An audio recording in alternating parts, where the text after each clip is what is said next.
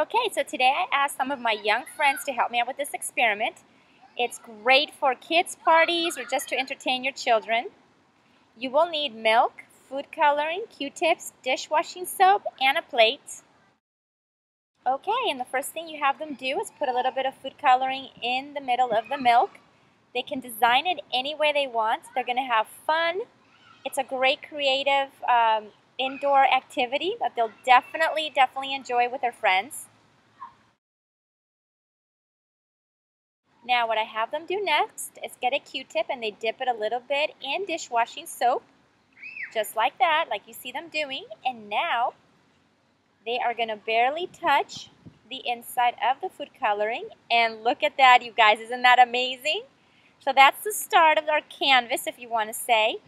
And I'm going to have them add a little bit more food coloring. As you see here, they're demonstrating. They're doing an amazing job, these young ladies. And again, they can add any colors they want, followed with the Q-tips, dipped in dishwashing soap. Clean ones, of course. And let's just sit back and relax and enjoy all the beautiful designs that they're making.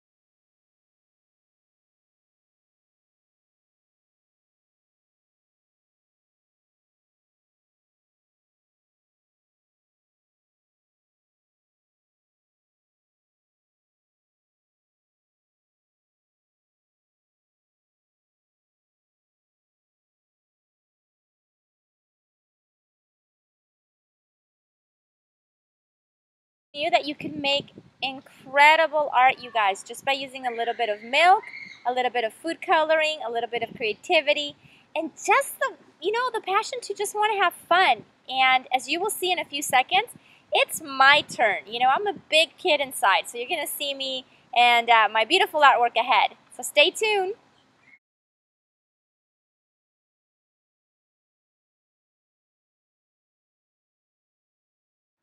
So I hope you guys are enjoying my projects. Food is so much fun. I love to play with food. I know I'm always telling you about the nutrition part of food and how we should eat healthy, but food in general is also a lot of fun to play with. And I know your parents always told you, don't play with your food. I'm telling you, yes, let's play with our food too. Let's have a little bit of fun. Life is too short not to do it. Till next time, I love you guys. Mwah! Big kisses.